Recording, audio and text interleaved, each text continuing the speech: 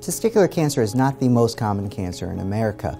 and as it affects approximately 1 in 250 men throughout the span of their lifetime. Because of the relatively lower incidence of the cancer, in order to understand how the cancer works and what are good treatment options and how to identify the best treatments for these types of cancers,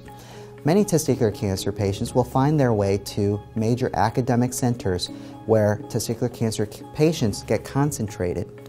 At these centers of excellence, they specialize in chemotherapy, radiation therapy, and surgical procedures that are done for testicular cancer. These experts have a lot of experience in performing these surgeries and are known to provide better quality outcomes for these more complex surgical procedures that may be necessary. In addition, these centers will have ongoing clinical trials where patients are enrolled, and it may involve the use of experimental protocols where various different methodologies for chemotherapy, radiation therapy, or even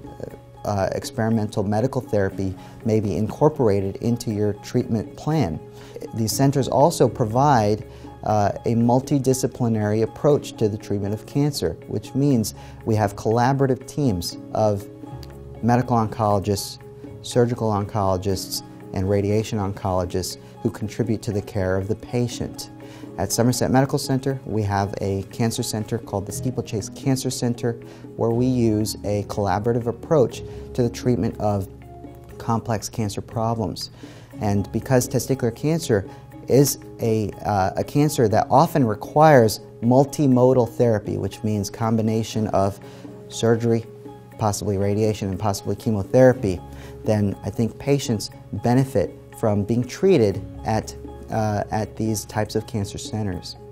But the way to find out where to go for treatment of your cancer, first step is talk to your local urologist, whoever is treating you for your cancer,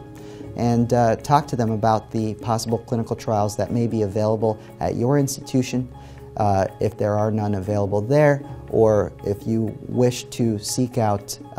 larger academic centers where there are high volumes of cancer patients, then ask your urologist about where the closest academic centers would be in order to get a second opinion. It's also helpful to go to some of these centers where these physicians are treating large numbers of testicular cancer patients.